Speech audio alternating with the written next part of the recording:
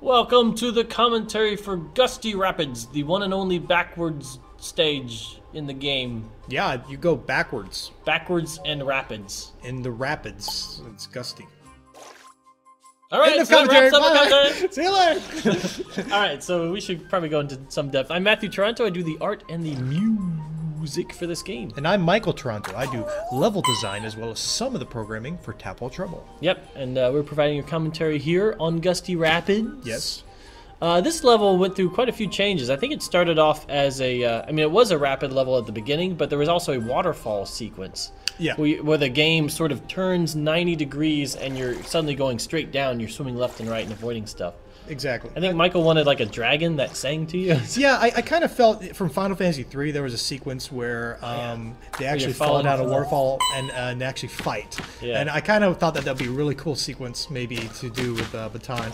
However, we determined we could have the singing dragon. Yeah, the singing. And he sounded like this. I don't think so. Mr. Tadpole, hello, Mr. Tadpole. Why does it sound kind of like Louis? I don't know. Baton is not a Mr. either.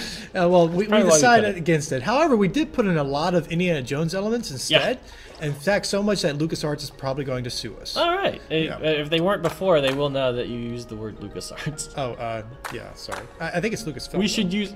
Oh. Yeah, so there you go. Oh, wait, no, you're using Lucasfilm.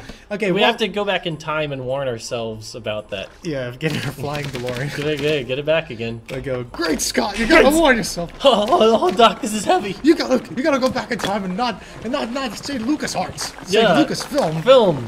Well, wait, no, that means we'll be sued. We gotta stop saying Star Wars stuff. Oh, all right, well, anyway, the elements that we use from that movie that we're not going to name is going to be like, for example, temples. We got the temples, you got your spikes, you got your rolling boulder. Oh, yeah. And you got your badgers, of course, which are actually not usually associated with that. But that's from our Kickstarter. Yeah, that's right. We had a, what is that, the River Deity tier. That's right. Someone wanted the badger, so we were like, oh, let's put them in here, and it ended up becoming actually a big theme in the level.